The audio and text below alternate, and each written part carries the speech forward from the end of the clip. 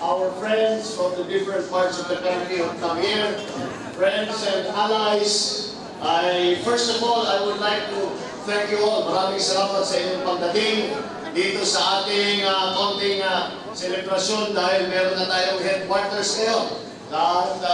And this today is the blessing and the official opening of our headquarters. So, although the campaign is already officially started, ngayon pa lang tayo nagkaroon ng main headquarters dito sa Metro Manila. Pero ngayon na nakarating na kayong lahat, ay full blast na ang ating kampanya.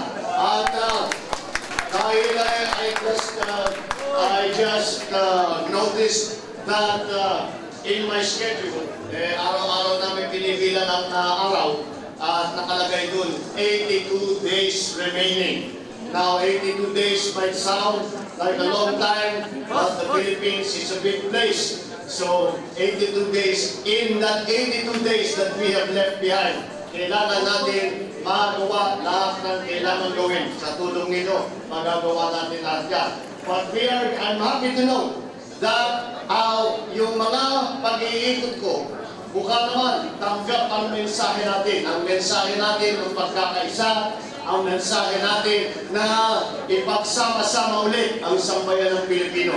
Yan ang tuluyan nating mensahe sa taong bayan, pati na sa mga leader natin. Kaya ipagpatuloy natin yan sa aking palagay. Ito ang magdadala sa atin ng tagumpay sa darating na Mayo. Muli, maraming salamat sa inyo lahat. Thank you all very much for your continuing support. And thank you very much for all the good work that we will be doing in the next 82 plus 1 days. Thank you very much. Eat, drink, and be merry, for tomorrow we will.